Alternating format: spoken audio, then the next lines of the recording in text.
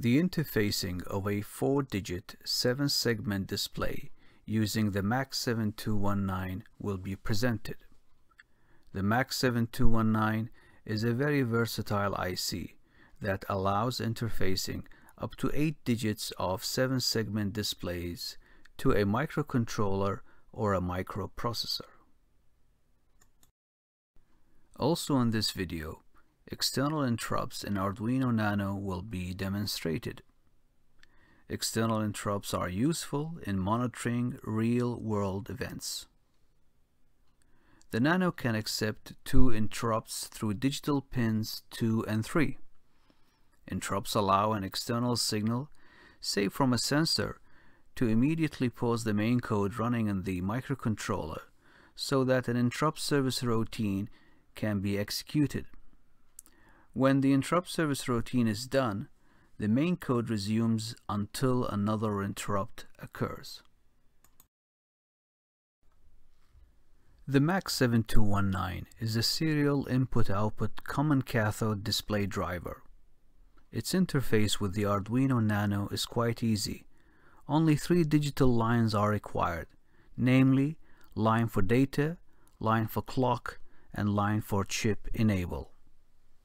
The datasheet of the MAX7219 provides all the information needed to achieve the interface. A 10 kilo-ohm pot is connected to an analog pin of the Arduino that provides DC voltage from 0 to 5 volts. The DC voltage is converted to an integer number from 0 to 1023 through a 10-bit ATD converter inside the Arduino. This number is then displayed on the 7-segment screen. A tactile push button is connected to digital pin 2 of the Arduino. The pulse coming from the switch acts as an external interrupt signal that will execute the interrupt service routine, which will then cause the blue LED to flash. When we switch on the circuit, the default value displayed on the 7-segment screen is the integer value between 0 and 1023. Notice this value is slightly fluctuating due to the noise in the DC voltage coming from the potentiometer.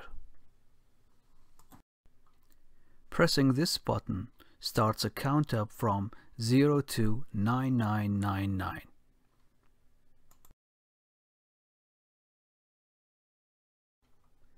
We can exit the count by pressing another button.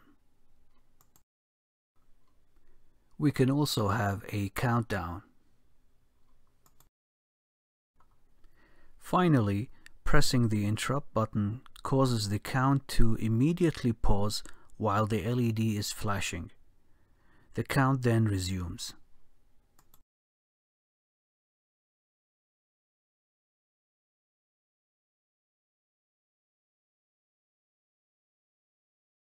In a future video, I'll demonstrate external interrupts through real-world applications. Thank you for watching.